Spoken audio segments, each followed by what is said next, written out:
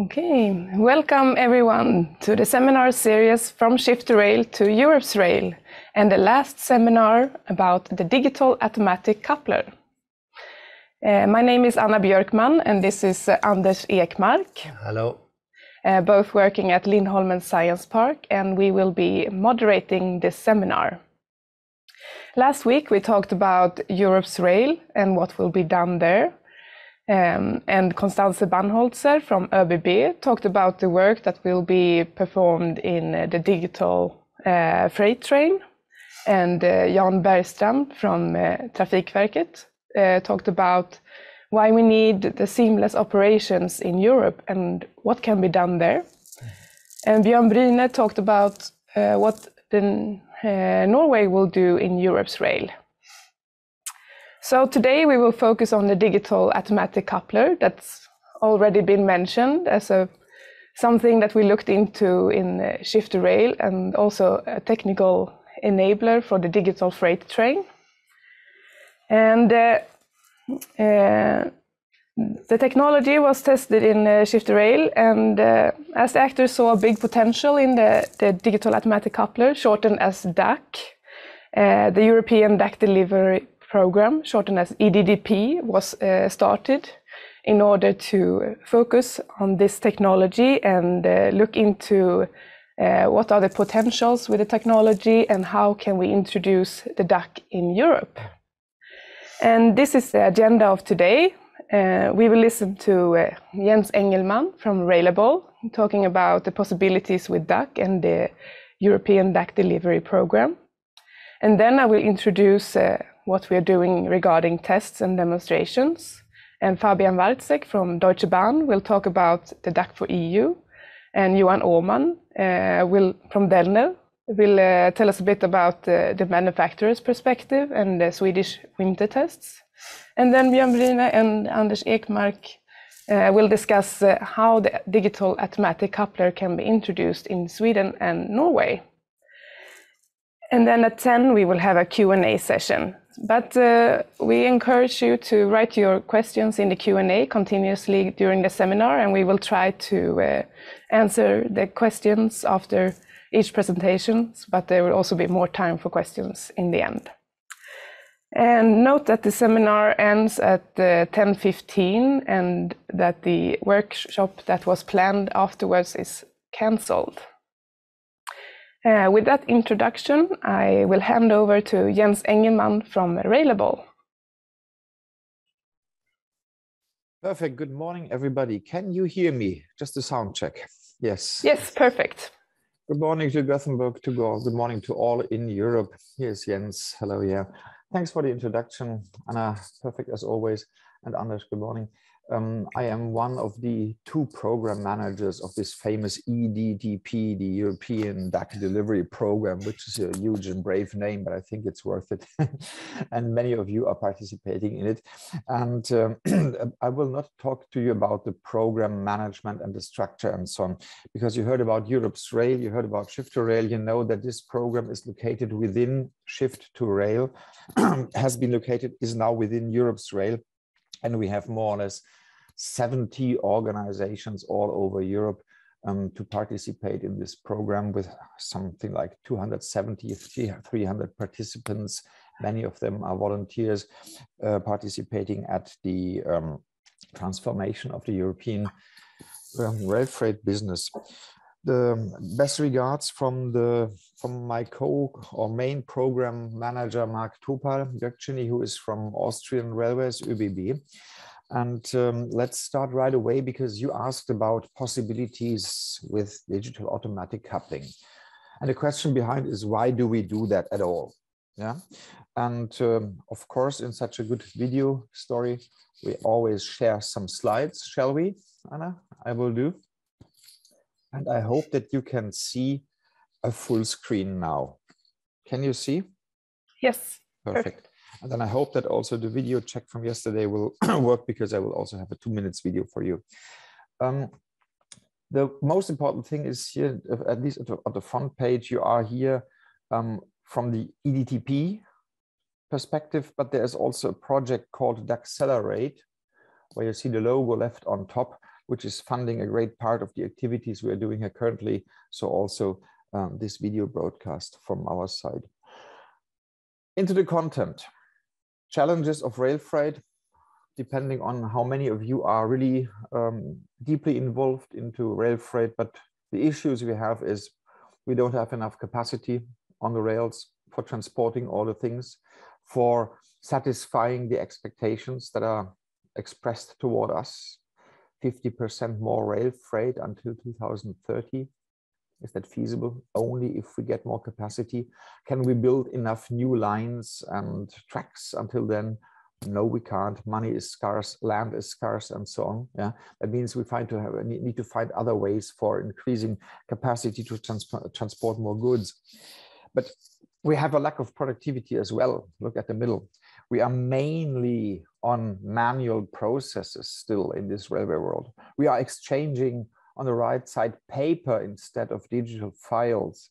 And then we give that to someone who types it into a system. At the same time, we are doing here video conferences on a digital basis. I mean, this does just not match, you know? And that means the rail freight needs an improvement in its processes from all this manual stuff moving towards automation. And if you look at those couplers here, photos are a little bit older, they look a little bit different now. But what you do here is automatic connection of the wagons, and especially you do automatic connection of energy and data line. And why is that important? You will see on the next pages. This coupler, and it looks more like the ones down on the right side, these coupler heads, where we have selected the Scharfenberg type last year as the coupler type head for Europe. This is then, of course, for coupling and uncoupling. And you see here on the upper part of this slide, you see automatic uncoupling, automatic brake testing, train integrity, telematics. These are all the use cases, more or less, that we want to perform with this. And then the duct is the enabler.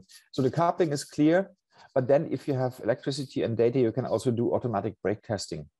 First time in life, more or less, because then you have a connection to a loco, and then you can do that in minutes and not in hours. Telematics, but better than today, because you don't need only batteries. You can also have the electricity power supply from the loco, very important. Train integrity, ETCS level 3, this is a very strange animal. You know, today level 3 moving block operations you cannot do because the end of the train is not known in today's time, at least not electronically. You see a sign, you see a plate, but you don't have the electronic signal on that. This would change with our loco because the last coupler would know I am the last. Yeah? And then you can pack the trains better together. And so you have all these other electronic stuff that you need, registration of wagon order. You have the basis finally for the automated wagon inspection and so on. Yeah? Wagon component monitoring, everything that you can do with electricity and sensors. And this all in these phases of train preparation during the train run and then shunting train preparation again. And it increases all the things that we want to increase and to improve. And if we do it in the right way, we get more traffic on rail, we get less traffic on road. And this delta is a huge contribution to the EU Green Deal with a reduction of greenhouse gas emissions. You know, that means these are the additional things. Here's some very quick slides only on the logistics. We may not forget to think about the customer. What does the customer need? Of course, always the same things. These are the classicals since 25 years: reliability, high shipment, speed, and of course the costs. And then now today, we want to add these digital services. Where is my goods? Where is my data? What is the condition of my goods, and so on? Yeah, and this you only and when does my train arrive? The classical question you only can do with the data connection on the dump freight wagon. If you look at some more sophisticated, more side effects, but also this is possible, you have a much better integration into logistics chains of the customer with even lights and other displays on the data and whatever, surveillance of goods and everything which is normal in cars and trucks and so on. We can have it then in rail as well. But for this, we need such a coupler because the coupler brings energy and data. And this is now the video. I hope that it will work. I will see. And you let me know. Making rail freight more efficient is the key to superior. Was that hearable for you? Was it understandable? Can you hear this, the sound, Anna? Yes. Okay, good. And competitive products. Coupling and uncoupling a train is still done manually in Europe. The train preparation team has to walk up and down the train several times. When you include shunting, coupling, wagon registration, inspection and brake testing, train preparation takes several hours. Manual processes also pose risks to employee safety. Rail freight also faces a multitude of other challenges, such as including infrastructure capacity challenges, inadequate access and allocation, and lack of interoperability. It therefore does not meet customer needs in today's digital world. But fully digital rail freight operations can solve these problems and even make it possible to reach Europe's climate goals. The Digital Automatic Coupler, or DAC, is a key game changer for European rail freight and an enabler for further automation components.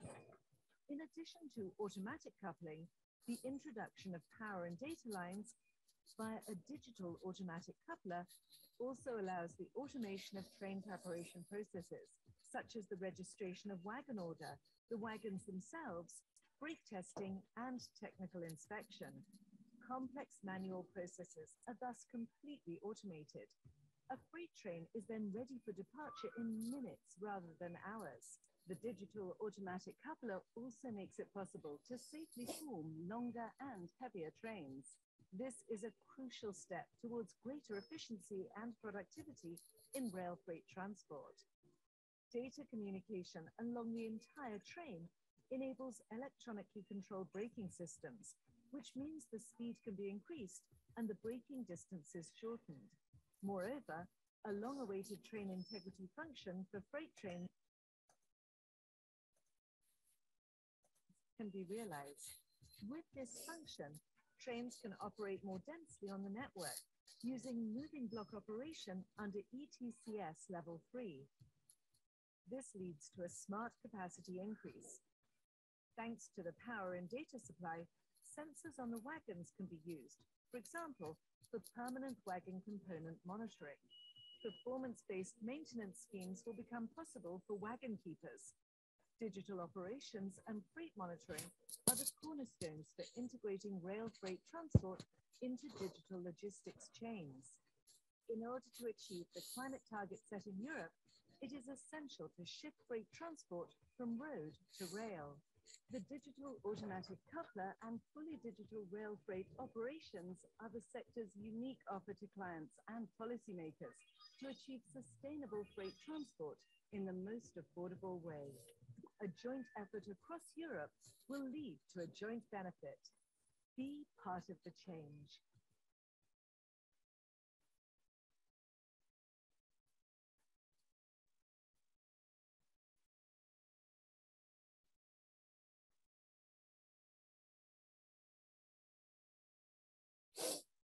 I hope that this was a little bit instructive, maybe better than all the slides and all the words that can explain that.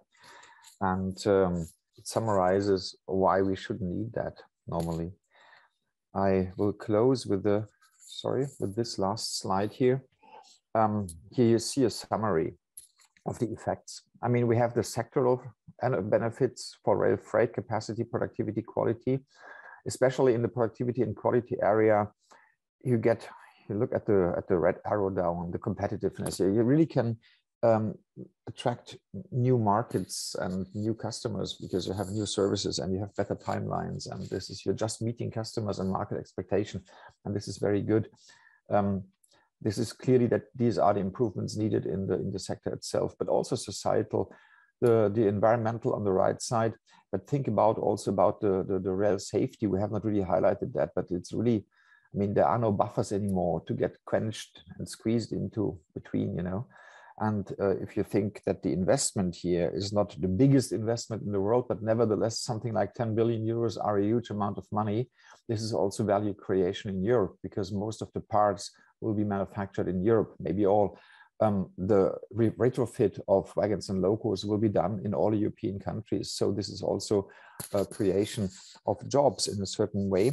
And think that the future jobs will be better workplaces in rail. You cannot attract today's people if you just offer grease and dark and mud and night, you know. You also need to offer something digital. And if you then stand on a loco and you are operating a freight train and the rest is done automatically and you just have a tablet and you see that this is much more sexy than running around the train, along a train and coupling at night under harsh conditions.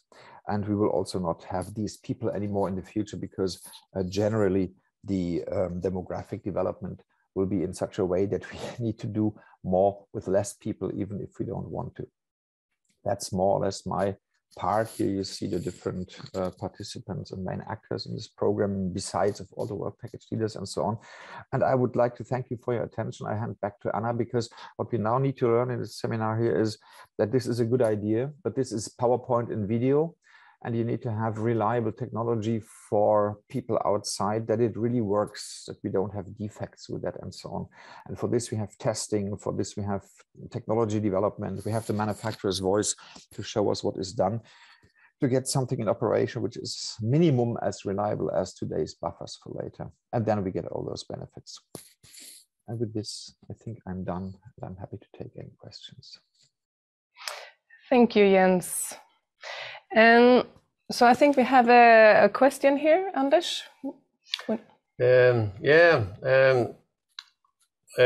thing that worries me a little bit is all this. You say that the 10 billions or something is not a big sum, but for me it's a big sum.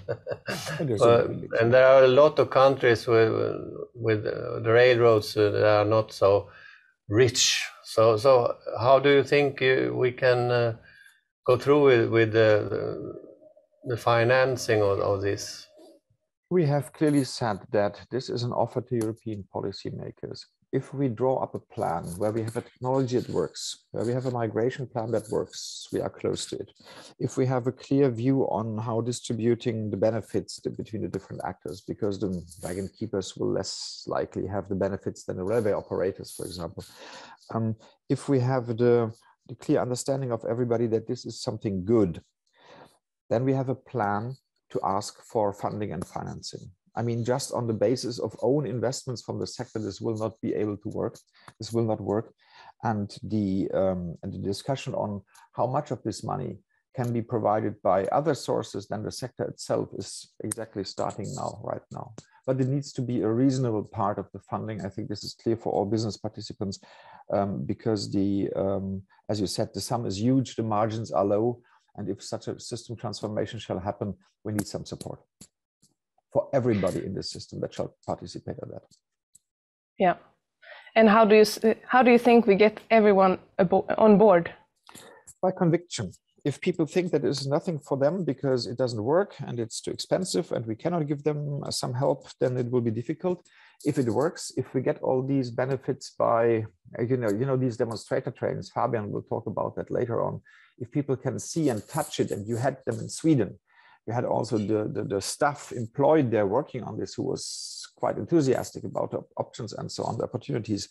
Then we have them on board because then they want to have this better future. And also the railway undertakings who want to serve better their customers and who have nothing which looks like digital today and will look like something modern and new tomorrow. If this conviction is there, and I think we are in this sector, we are already quite convinced that this is the right way to go, then everybody will also fight for this and also participate at later, bigger transformation and migration plans. Yeah, I agree. And since you're mentioning tests and demonstrations, I think we should continue and talk about tests. But thank you very much, Jens, for this great presentation. And I stay in the line, yeah. Yes, and then there will probably be more questions at 10. Perfect, thank you. Thanks for now. Okay, so then moving on to tests and demonstrations. It's important to secure the functionalities of the duct, and we need therefore the tests and demonstrations. But also, as Jens mentioned here, we need the tests and demonstrations also to show that the technology works and that everybody can get convinced and get on board and want to deploy this new technology. And we write and agree on specifications for the duct according to requirements from operators, railway undertakings, infrastructure managers, etc. around Europe. And these requirements, specifications need to be tested. And once this is done, we can start a deployment. And this is part of the European duct delivery program as an important aspect. And at first, different duct types were tested in order to select a future duct standard for the coupler head. And the Scharfenberg latch type design was selected for the future Europe-wide digital automatic coupling. But now that we have the Scharfenberg latch type design decided, we need to continue to develop the coupler and make further tests. We need to make further specifications and decide on functions for the mechanical parts, but we also need to decide and test the energy and data and communication, as well as the hybrid coupler for the locomotive. And this hybrid coupler will enable the locomotive to couple both screw couplers and to the duct in order to make a smooth deployment. And we will perform and plan tests to ensure that this duct works on its own, but it also needs to work in operations. And therefore we need demonstrator trains and commercial pilots. And these tests are performed and planned in various consortiums. We have the duct for EU tests performed in Germany that Fabian will talk about soon, and we have the Swedish winter tests as a part of Shift2Rail. Both these were important in the decision of the coupler head. But we also have other consortiums such as Trust 5, where there are tests for the duct level 5, which means automatic coupling and uncoupling. And there will be tests performed in Europe's rail, as we talked about briefly in the last week's seminar. But now I will hand over to Fabian Wartzek from Deutsche Bahn, who will tell us about duct for EU and the tests done and planned there. The floor is yours, Fabian. Yeah, hi. Thanks, Anna, for the introduction. Can you hear me? Is it working? Yes, perfect. Okay, perfect. Yeah, thanks. Yeah, thanks also for the invitation and for the possibility and chance to speak here. I think don't need to say a lot of words for the introduction because Jens mentioned something and you as well. So directly going to jump into the slides. So you should see now the slides, right? Not yet. Not yet. Okay. Let's see. Next try. Yes. Better. All right, perfect. Okay. Yeah, what I'm going to talk about is what we are currently doing for the testing of the duct. And Anna also already mentioned that there was somehow a two-phased approach. So we had the type decision for the Scharfenberg type, and we had a competitive tests for figuring out which ones of the designs is the best. And now what I'm focusing on today is more on the operational testing. So we have the decided design, and now we are trying to figure out what is the capability and where are also perhaps the challenges that we need to overcome with the suppliers on board. And first of all, some words about the organizational background. So the project that we are running has been financed by the German Transport Ministry. And we as DAC4EU, it's not just me, Deutsche Bahn, but we are a consortium of 7 or mainly 6 players from the railway sector, shown here on the upper right. So it's AMEVA, GATX, SBB Cargo, Rail Cargo Austria, and VTG. And at the bottom of the slide, you can see a schedule, so that you just get a bigger picture of where we are in the project, because what you can see is that phase 1 has already been concluded. That has been the testing of the different designs. And as I mentioned, now we are in that phase 2 for the operational tests. And the project is running until end of this year. So what we are currently trying to do is really still get the best out of the remaining time and really help the discussions in the EDDP as well as in the planning of Europe's rail. And what we are doing is, and that is what I mentioned before, the phase 1 single coupler test, so where we had competitive tests for all of the couplers. We were on the test side. You can see the pictures here, those 2 on the left, where we varied speed, the wagon types, the load conditions of the wagons, and did some really intense tests for really the capability and performance of each of the designs on its own. We went also on the climate chamber. You can see on the right, those 2 pictures. We not only had the wagons inside of the climate chamber, but what we did as well was to climate the wagons so that they would come to a certain temperature, for example, -25 degrees. And then we would pull out the wagon and push it into the climate chamber. So we basically did coupling tests inside of the climate chamber. And in the end, that was like a total number of, I don't know, some 1,000, 2,000, over 2,000 individual tests we performed. We gathered the data, we analyzed the data, and in the end, we were able to provide all that into the KO workshops for the EDDP.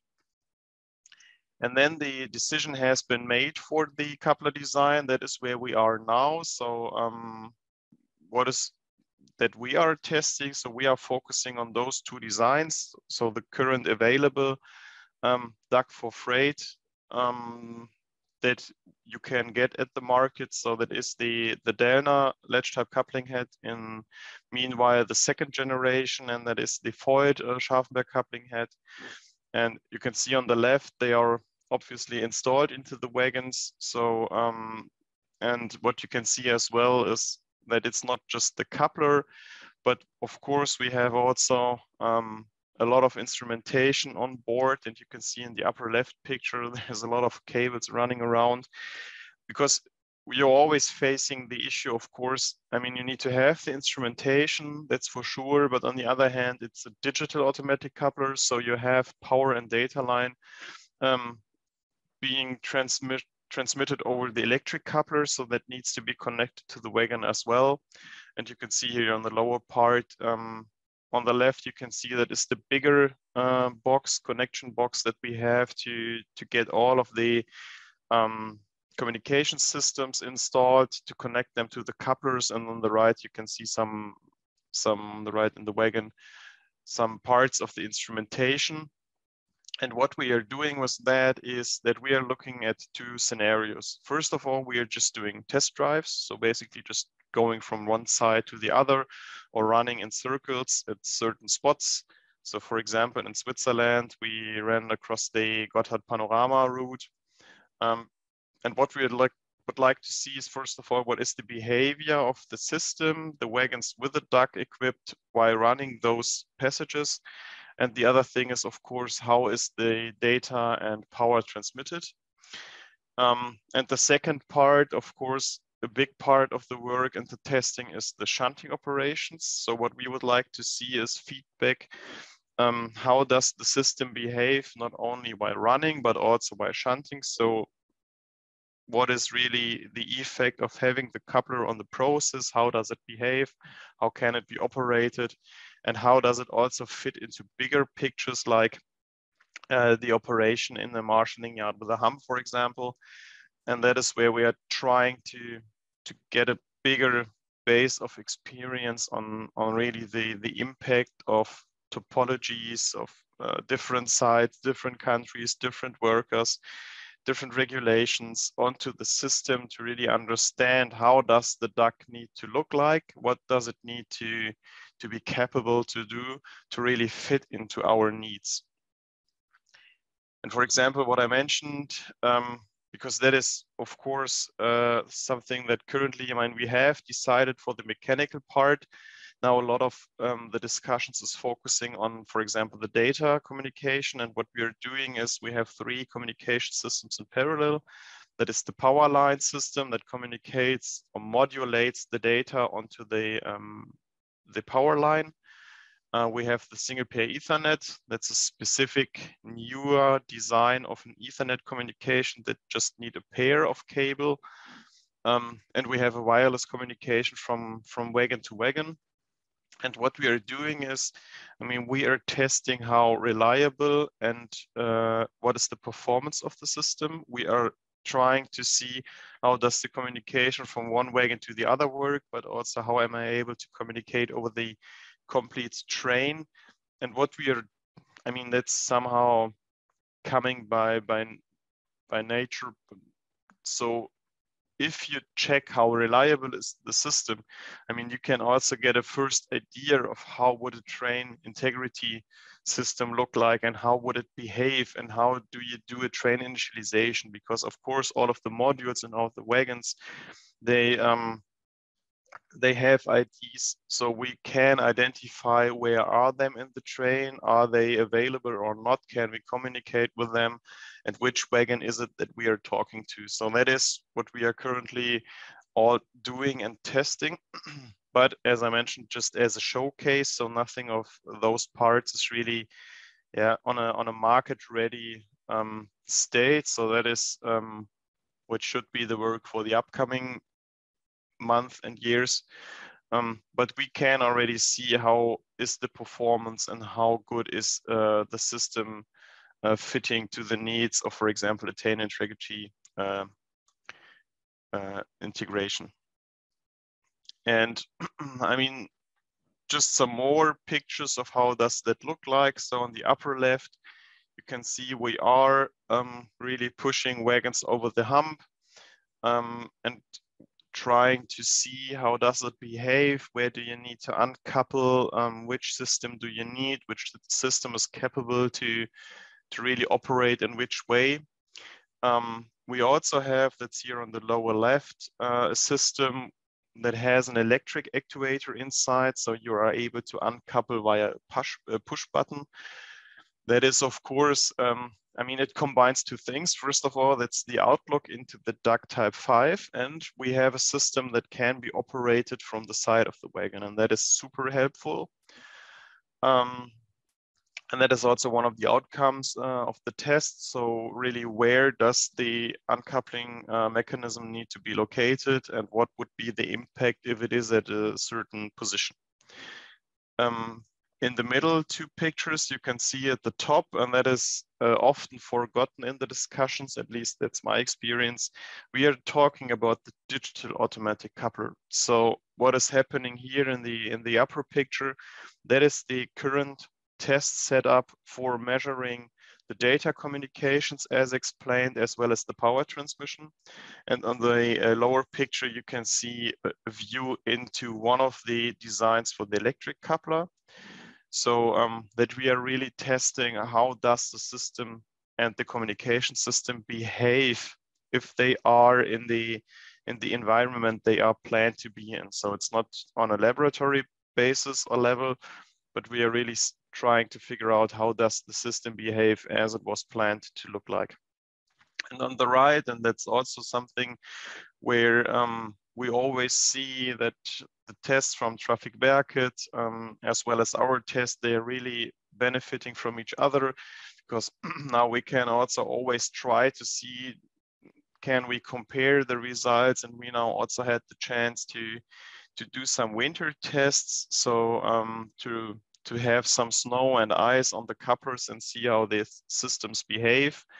And that was, of course, quite nice to see, because now we already had a first glimpse into the upcoming tests of Trafikverket, and we're able to directly give feedback to the suppliers of what work is needed. And that's also the last slide, and that is for me of bigger importance, because the thing is, we are not only talking about testing in Germany, neither are we just talking about testing in Austria, Switzerland, but for us the thing is really to have the biggest and the broadest view possible on the system. So we are currently in discussions with Poland, Czech Republic, and France as well to really go into their specific sites and see how does the system behave there. Because for us, of course, I mean, what we see, Jens mentioned that, is somehow the train can be seen as an ambassador for the DAC. So we can show the system to all of the parties that are interested. But also, of course, we can make use of going to different countries and see what are their specific needs. And then in the end, and that's the overall goal, is to take all the results and bring them into the discussions in the EDDP, in WP2, WP1, and wherever else it is needed. And that's the end. Thank you, Fabian, for this great overview. And I see that we have some questions already, but we will save them for the Q&A at 10. And now continue in the program. Mm-hmm. So thanks for now. And then we will continue with the presentation from Johan Åhman from Dellner, who will tell us a bit from a manufacturer's perspective and a bit about the Swedish winter tests. Great. Let's see if I can get this up and running in a way that works. Let's go to... All right, thank you, Anna, very, very much for your introduction. So first of all, can you see my screen? Yes.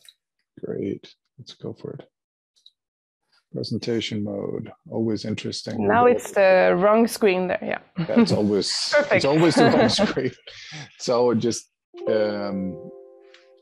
quickly recapping, this is very, very important what Jens said in the beginning. Why are we doing this? And just always want to start with this, that it's about improving the rates, the rail freight sector, but also social, environmental aspects, which we are running for and we want to improve. So Dellner is a company, obviously we have a solution which we propose and which we are testing deeply at the moment. We run from a latch type coupler, which then was selected. We're modular based. We have always been that as a company.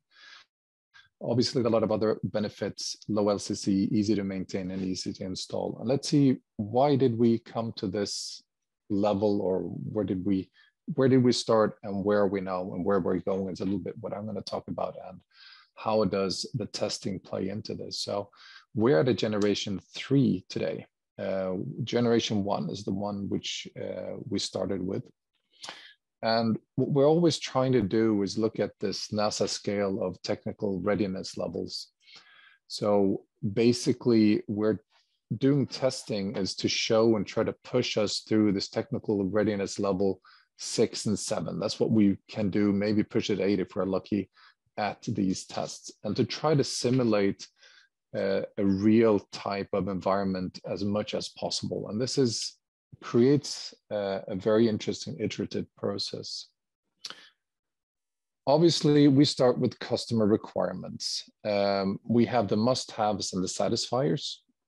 We have a number of interdependencies where it comes to general conditions, commercial requirements, process-related, customer-specific requirements, and then technical product-related requirements.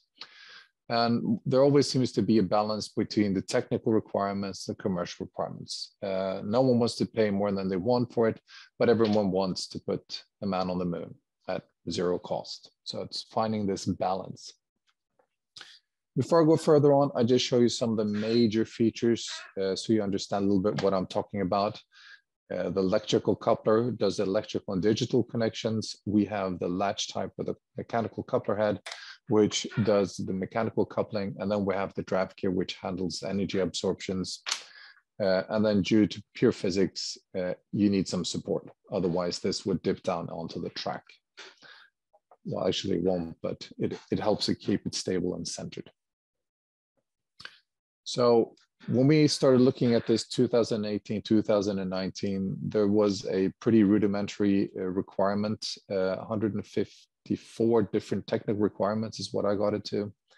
Things like stepping plates, UIC 530-1 4A compatible, not 6A compatible, coupling curves, snow and ice based on the technical reports or the era, digital signals, pneumatic coupling, electric coupling, it should be automatic. And basically, there was no target cost, but this is one of those hidden requirements. Basically, it should be as low cost and robust as possible.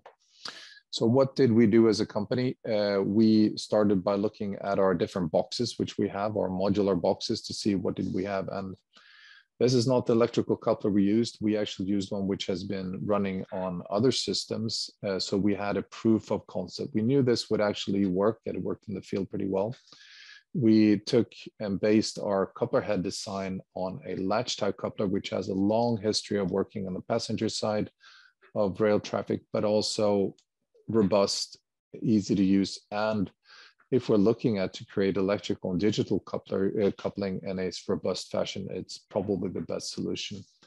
And then we went into our box of draw gears and shanks. And actually, this is a design which is used commonly by Dellner on passenger traffic for in other continents, in the European continent.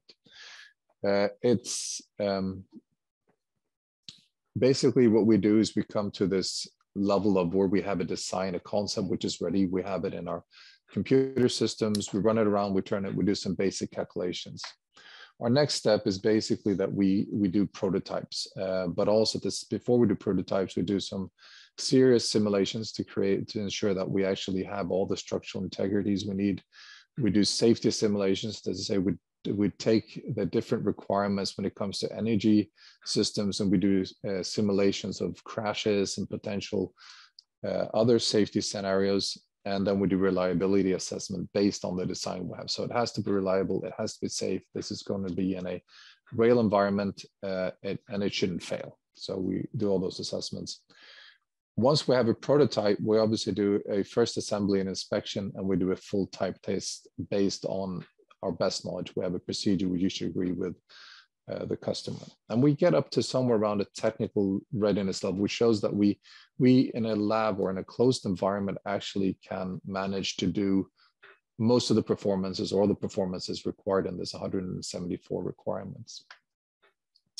What happens next? Next is the most important thing, is where we get into the testing, is where we put it into the real environment. So this is the first time we actually put these couplers on wagons. You can see the nice design with the step plates, and it's nice and black. And this is what it looked like in the workshop I think this was in Eskilstuna actually. And great, it works, we're happy, we can move on. So let's see. All right, so what were the major takeaways from the testing? So generally, the functionality was great. We managed to do most of the tests according to what we wanted. The forces were okay, it coupled in most scenarios. There are obviously some tweaks and things which were not completely perfect, but in general, pretty good, and especially in a new environment. What we did have concerns about was, and to be honest, derailment and also some indications of ice and snow. So what happens then? What happens then is that we actually take the requirements. We come into 67 well-defined requirements, which are the basic assessment, which Fabian talked about. We also see that the timeline for the general implementation and selection is moved on a little bit. We have this derailment requirement, which becomes very clear. We have a new pin configurations coming to the electrical bit, and we have discussions ongoing about buffer position. So we take this back, we do a loop, and then we produce a generation 2. So first generation 2 is, I wouldn't say completely ready for use, but it's becoming a very robust and reliable solution, which has closed most of the first preliminary problems. And this is a little bit of the lean development process, which a lot of people learn at school, that we try to iterate fast to try to get as close as possible to a solution. So UIC 530 pocket integratable, angular movements according to the specification. It's derailment optimized is what we call it, so it should be able to stand derailment. I think at the test later on, which we did, it did not show that we met the 500, but we're well above the 400, 450 level, which is good. It's lubricant free. And there's a good mechanical stroke indicator, which is also one of those requirements which comes in. Obviously, the coupler head, then it's a latch type. It's beefed up a bit to meet some more of the requirements, to have a bit of safety margin. And we meet the gathering range requirements within the specification. So let's look at the installation quickly then, so that everyone sees what the installation looks like. So back plates, we have an expanding system, which means there's a leeway in the installation space. It's 8 bolts, and basically from that point on, you're rock and roll, you're ready to go. The support and centering device, and then you put in your coupler shank and head, and using a pin which is bottom mounted. This pin on the bottom mounted actually means that it's a very standardized, easy interface to use to extract and retract and put back the coupler if you want to do that later. So let's see. So spaces look like this, and originally in the first in generation 2, you actually weld this in, and this is one of those things we noticed, and this is part of testing, is to install these things. We see that the installation time to do this pre-installation is what took most time. To actually do the installation once you've done the pre-work is about 30 minutes. So it's pretty quick to install. That's to say you have lifted up your wagon. All right, so this moves into, this is what it looks like in a workshop where they installed generation 2. We have the selection of the latch type, which Fabian told us about, 21st of September, 2021. These are also the type of testing we do where you dislodge the coupler. This is a prototype of a new front face, which we're testing to see that it works, different electrical coupler setup. And this was done together with Swedish testing, and this was last week. It wasn't as cold as we wanted, but we did have a great opportunity to test these conditions. So what we do, I say in a bit cocky, that the functionality is great. Obviously, areas of concern still are ice and snow. The installation and then the buff position is something that comes up, and the buff position is something that comes as an effect of testing and showing and demonstrating. And more people get into it and say, well, we need these features enhanced to be able to work and operate the way we want. So obviously, new set of requirements. We also see that the implementation time here starts to run, and this is when we will get the money from the European Union, or there is a decision to actually go for this. But some of the more important things, better installation. We have a BP valve, 1¼ inch, but we get new requirements starting to come into this. A 200 millimeter build height. We have new electrical requirements coming in. And this actually means that we probably will have to deep dive. But if we take some of the ones which were very clear when we designed what we call generation 3. Generation 3 for us has been very, very much focused on the draw gear to make this. So you see curved surfaces, installation which does not require welding. So this theoretically we should be able to install in 30 to 45 minutes. Hopefully we can do a test together with Fabian in a few weeks. We'll keep our fingers crossed that there are no more issues with COVID and so on, and deliveries through Russia. Another feature, modifications being done to the front plates here to try to get around the problems and issues with snow and ice. So this is one version we have. I think we tested 3 different versions with front plates together with the Swedish testing last week to ensure that we trying to improve the snow and ice situation, to try to find an optimal what is good and what is bad. Weight decrease, a great weight decrease of about 100 kilos. This is obviously very important for the complete total cost of ownership. The pivot pins and so on are revised. There's a lot of improvements coming in, and all these improvements come as feedbacks from the testing of both the DAC for Europe, but also from the Swedish winter testing, which is a great complement when it comes to testing slightly different features. Obviously, where are we today? 22. One of the more important things is this pre-installation. I'll show you a little bit what that is. The big concern for us at the moment is the 200 millimeter build height requirement, which was a possible discussion, which actually has led us to go down very, very deep into the basic technology and research different types of solutions to try to find some way to meet this. But we also see that the implementation line here goes, I don't know if it's 25 or 26, but we do see that the implementation timeline is also going, which means that we have, I wouldn't say a bigger time, but one reason for this is obviously to try to get more people involved and to try to sell this in, just like Jens explained, so that more people know what is coming and to give their feedback so that we have a solution that fits and is tailored to as many needs as possible. This pre-installation basically means you can install a draft gear into your existing wagon, retain the buffers, and then install a hook, which means that by removing a front plate, you can then put in, using this center pin, you can actually come to the point where you have a DAC ready product, or you have a DAC installed into your wagon. So this thing about the future, great Swedish design working here. If you look at the 200 millimeter height requirement, and this is what I mean about going back really far back into your design process, the tests show that basically 200 millimeter build height, and here we have nearly 385, it's quite far away from the 200 millimeter build height. It means that you have to reconfigure the design in such a way that you, in our suggestion then, to move it to the bottom. There are other suggestions by other suppliers to use areas around here to do this.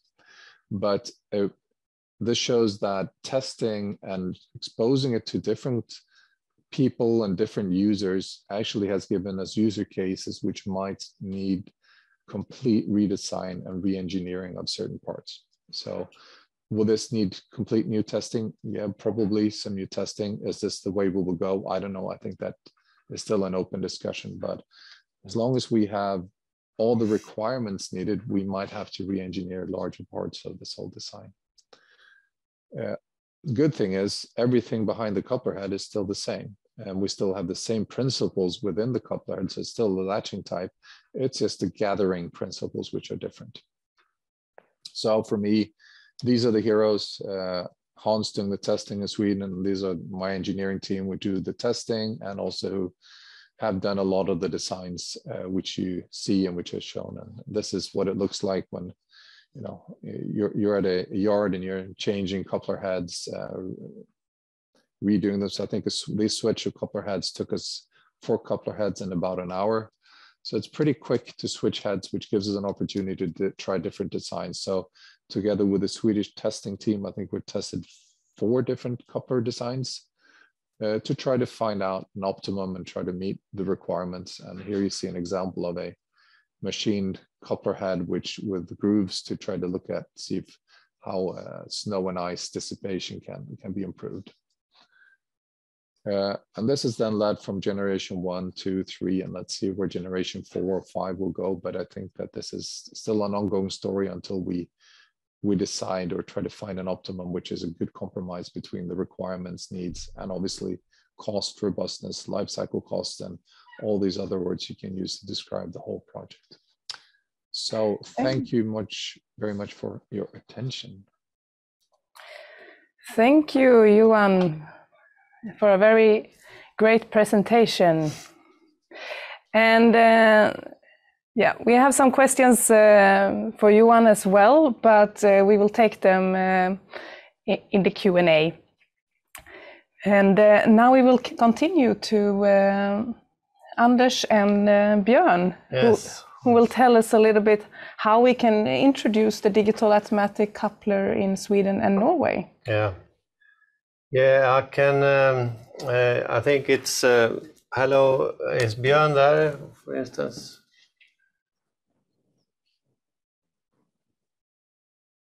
Yes, hello, Björn. I just want to show two pictures about one thing that has been worked many have been thinking about and still is planning and thinking about is how to do the migration.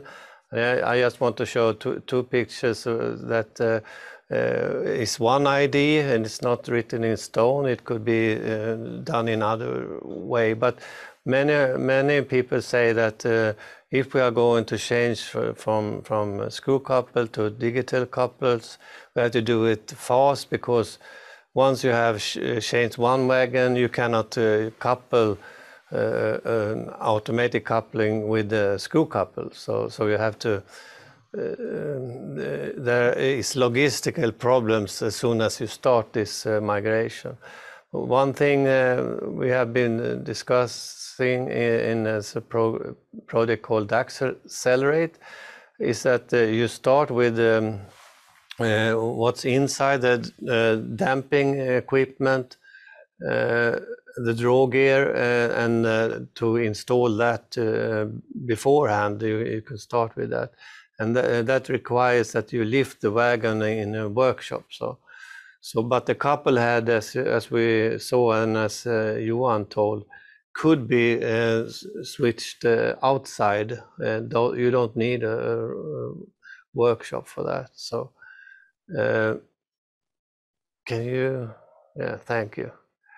So, and the other ones you have done that, this could be a thing that you start with to couple two wagons with automatic couplers and two wagons, and until you have half of the wagons fleet is coupled, and then you just switch them at the other direction. Looks very easy, but maybe it's that is a logistical problem as well, but it can be done, and then you can continue with to install the couplers. So that may just you can think about own ideas of how to do the migration. And Björn, I switch to you. How are you thinking, and how are you doing in Norway? I'm not in Norway at the moment, but I'm abroad for the first time. Sorry, I couldn't be in Gothenburg. I'm in Åre at the moment. I'm going to have two meetings here later. But I think one issue which we haven't discussed much is all the benefits, or many of the benefits, which we talked about earlier, requires quite a lot of cabling, electric cabling in the wagon. And at least for the Norwegian market, you see that for the intermodal trains, all operators use very, very similar or exactly similar or like wagons. So I think it's very important to we have to cooperate more than we usually do in the railway to do this across between wagon owner, rail operators, and competitors. Because to do this, we must in some way stop to be competitors and cooperate. Because unless everybody or anybody that isn't on board won't get the benefits and will be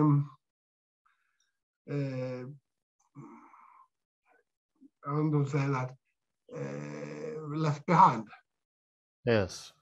So there is the cabling, or the part behind the coupler.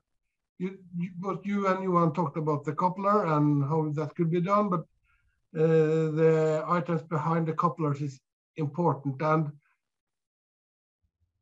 it could be beneficial to use the 10 bar, especially if you talk about EP brakes and so on. And then you need not only electrical cabling, but also possible pneumatic cabling. But this is easy on a new wagon, it's much more difficult on an old wagon. And I think that you must think about things like having pre-made cabling that is that everything is made on a jig and it's just mounted on the wagon in a fairly short time in a pre-decided manner. One benefit in railways, of course, that, or in freight railways, that the wagon series are fairly big. So if you make a jig, you could use it for many wagons. Okay. Yeah, thank you. Okay, thank you very much for that. So that's the end of all the presentations. Yes. And now we will continue to the Q&A session. So I will ask all the presenters to switch on their cameras again. And we have, firstly, we have a question to Johan. And it's what would it mean for the safety to have a 400 volt AC instead of 110 DC power line? So this is beyond the 120 volt limit of IEC. And does this increase required yearly safety checks in workshops? What do you think? I'm not an electrical expert. I think that a lot of the discussions at the moment are concerning about how do we secure that the electrical coupler actually, or that front plate is actually closed, and how it's non-conductive in case of an accident. So I think that's one of the concerns. I don't know if it'll mean more checks. I think the wagons are in for checks every 12 months anyway. Maybe it's just a quick check.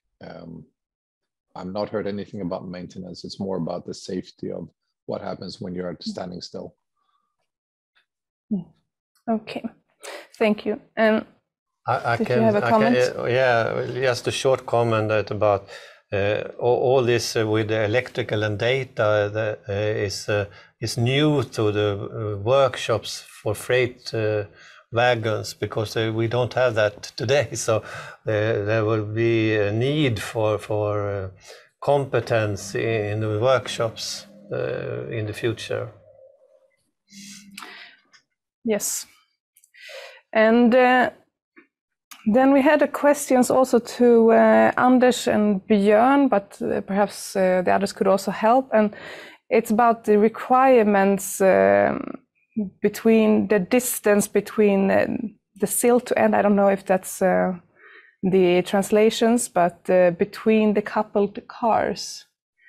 We want a short distance. It's important to maximize the train length, to utilize the capacity and to minimize aerodynamic turbulence, etc. Has this been considered? We had that talk from the beginning when I started working with digital couplers in 2014, and I must admit that I don't know how the Schaffenberg type is, but in new wagons you can start constructing the wagons so that you minimize the area between the wagons, but for old wagons, I think that's more difficult. Perhaps Jens, I don't know if you wanted to add something. Yeah, may I quickly jump in? Yeah, thanks on that. You know, the distance between the wagons can, of course, over time be optimized. You just need to make sure that if you are in narrow curves, you still need to be able to couple the wagons. And that means you cannot touch the borders of the wagons to each other, so that there are some limits somehow. Yeah? I think at the moment, Johan and Fabian helped me, but the level of coupling is more or less the same level, or the same the plane is buffers, kept, the plane, yeah. The plane has been kept the same, and the thing there's a balance between. There are some wagon keepers who want the exact distance because they have unloading docks, which have a certain distance. This is one thing. Because one of the original things we discussed 2018 would be that should we shorten them, because theoretically we could shorten maybe the distance by 200 millimeters on each side. Yeah. But the comment was that, well, then unloading docks will not work. So we get get into other problems, which is one reason that we get into this, we cannot do too many changes to infrastructure because that is more expensive than doing the DAC exchange. But just a comment on the DAC cost of the DAC exchange, it's 30 euros per tax-paying European citizen, one-time payoff. That's what we're talking about. Are you willing to pay 30 euros, Jens? Yes, you are. Yes, and especially I always say that for 10 billion euros, in Germany, you get one nearly functioning airport. Nearly functioning, yes. Nearly functioning airport. And that means 10 billion for all over Europe for one change system overall is maybe not that bad investment, right? So it's not a huge amount of money. Yeah. In the context of the European budget, it's a very small. It's small. Sorry, just a side comment. Fully correct. Yeah, but I guess that's one of the challenges that we have to consider. What is the infrastructure that we have to adapt to, and what possibilities do we want to create for the future? That's always an interesting topic to discuss. And but there's another question for Fabian, and it's about the wireless communication inside the coupler head. Is that evaluated in the tests?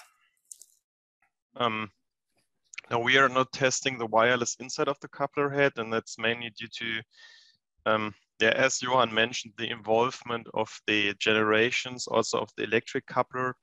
So far, the electric coupler is already quite full because we are testing all of the communication systems in parallel, and there is no off-the-shelf system that you could directly take and integrate into the electric coupler head to have a really functioning wireless communication inside of the coupler heads.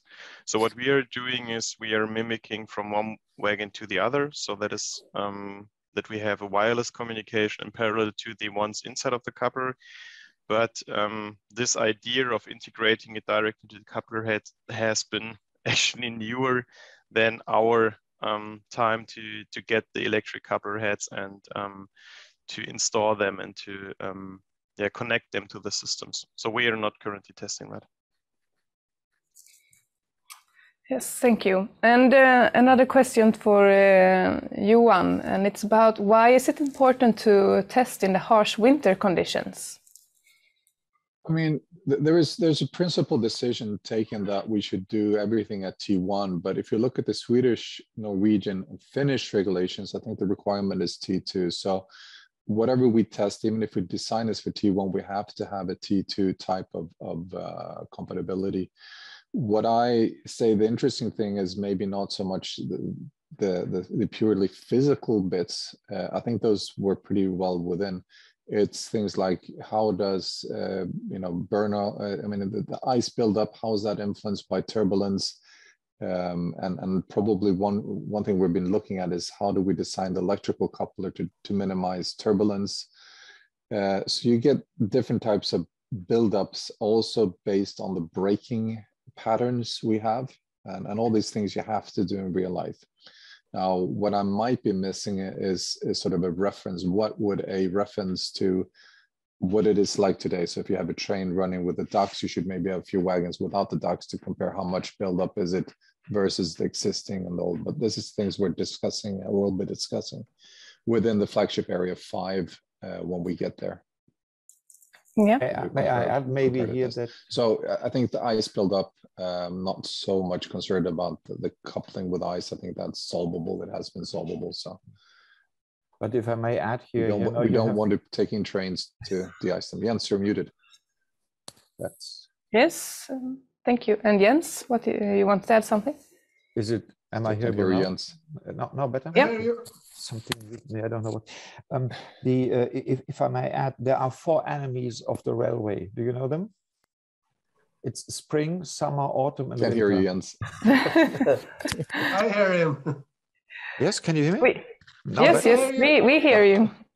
But it's just strange. It's you one who switched your sound off. No, you can continue, Jens. Okay, thank you. So the 4 enemies of the railways: spring, autumn, spring, summer, autumn, and winter. That means normally under perfect conditions, you can always do what you want. Then everything is working. It always is when humidity, cold, too hot, sand, ice, and so on. And if you want to have a system functioning like today's buffer and these hooks, which are so simple, even under greasy conditions and in the night and in Finland somewhere, you know, then you also have to make that stuff work in the same way, because what we don't want to have in the end is a coupler system where we always need mobile teams to get out 200 kilometers somewhere into the forest to uncouple wagons manually. You know, this is not the aim of the whole exercise here. So it must work, because if not, coming back to your basic questions, how can we convince people? Yeah, if it works properly, of course. Yeah, and this also, of course, yeah, contains working in autumn, summer, spring, winter, and so on. Yeah. Good. Definitely, you're right. And also another aspect is for you, Bjørn, Norway. It's outside EU, but how will you be able to align with the rest of EU? We follow, or a little later due to all the bureaucracy, but we usually follow all the regulations that Europe puts in place. And we are very early discussing the financial part of this between us and the Department of Transportation and Communication.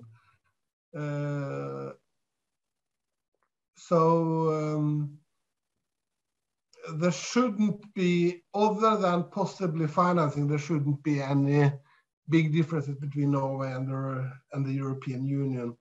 The formal regulations will probably be 1 year later. They usually are, because the formal bureaucracy is that we have to do some kind of negotiation between us and EU before it is, and then an agreement between Norway and EU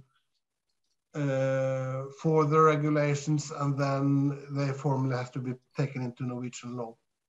But in essence, it doesn't matter, because if there is no obvious objections, we start to implement before the regulation is in force. Good. So that sounds good. I think we will be able to manage this in the whole Europe then. I would like to continue the discussion here, but I see that it's already a quarter past. Jens, you want to say a final short word? Yeah, please, something to Bjørn. He mentioned two very important points, and one is connecting to what Johan has shown. Bjørn, you said cooperation of all actors. Yeah.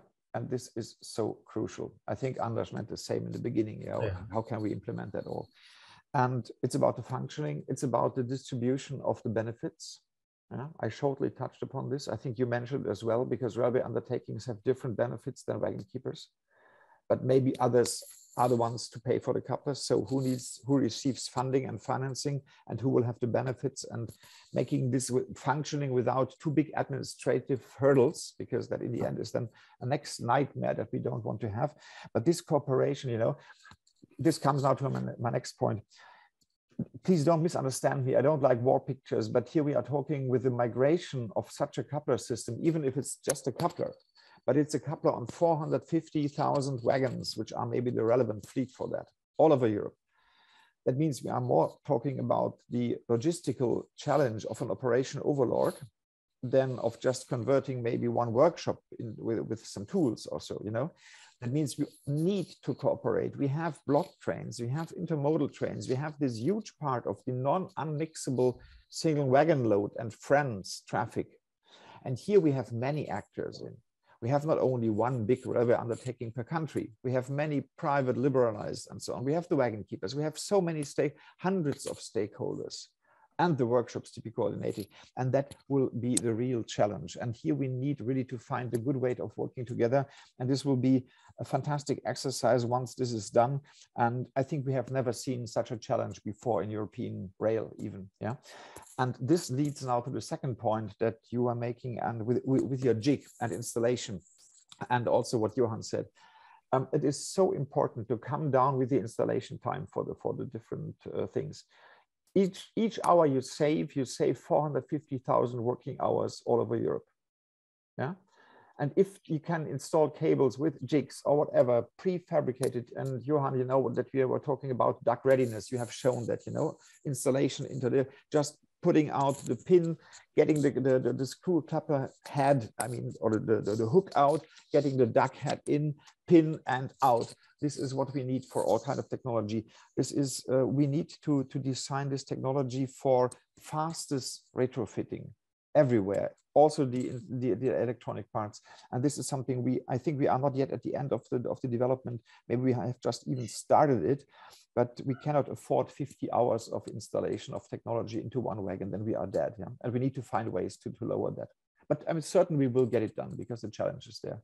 This just as a final remark, because these are the main challenges for me also for the implementation, cooperation and make it quick. Okay.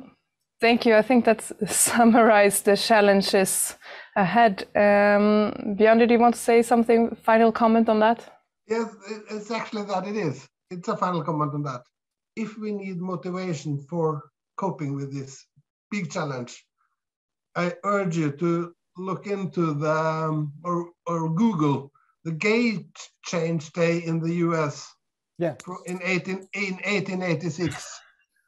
This is a very good image in what actually might be done if you really want to do it. Fully agree. Thank you. Yeah. Good for reminding. Thank you. Thank you for those words. And thank you for. We will share the link, Bjørn. Send it to us, and I will also. I'll try to find it and send it. Thank you. Great. Okay, thank you to all the presenters and for this discussion. I would like to continue, as I said, but the time has run out. But and thank you for all the attendees listening. And if you missed the seminar, the recordings will be on our websites, and you will be able to catch up there. So thank you, and bye for this time. Thanks for the invitation. Bye bye. Thanks, Anna. Bye bye. Bye.